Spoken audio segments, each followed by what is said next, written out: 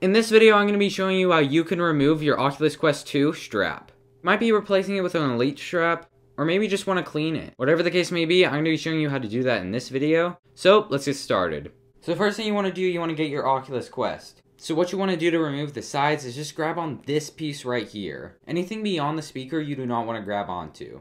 You should see this distinctive line right here. And that will just be your guide on where to grab. So what you want to do is just grab onto it, and then just pull it off. Make sure you're not bending it too hard, but it will just come right off. And you can do the same for the other side.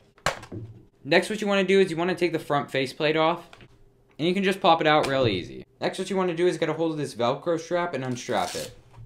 And then just go ahead and pull it through.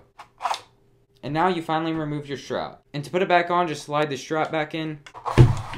And just go ahead and pop these side pieces back in. What I would do is I'd get the end of it, and then hook it onto the other end and just work my way up. And it pops in real easy just like that. And just do it for the other side as well. And then just go ahead and pop the faceplate back in. And now you're all ready to go. So thank you guys so much for watching this short tutorial. Make sure to like and subscribe, and I'll catch you in the next one.